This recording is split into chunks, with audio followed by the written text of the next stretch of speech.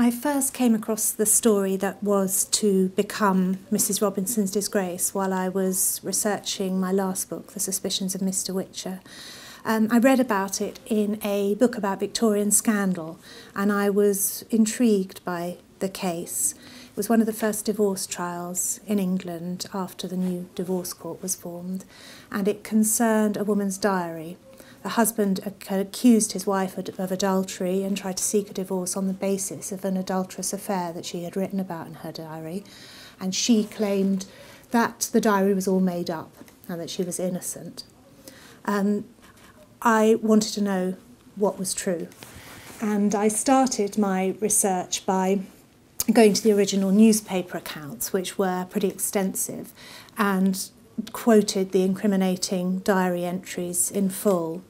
They were quite gripping and interesting, and she wrote well. I went to Boulogne, Berkshire, Shropshire, Edinburgh, all of which were places they stayed.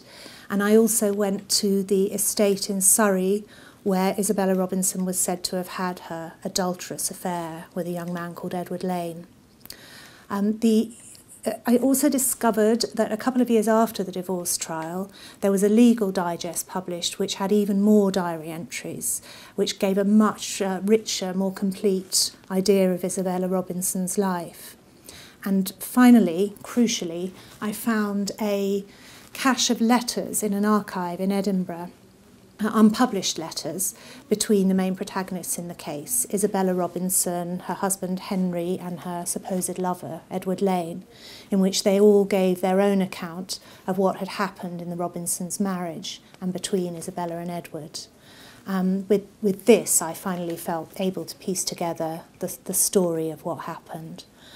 The original diary, however, I was never able to find, and I think perhaps her husband Henry destroyed it, but I know that a copy was made by the court, and I still have a hope that it is out there somewhere and will turn up.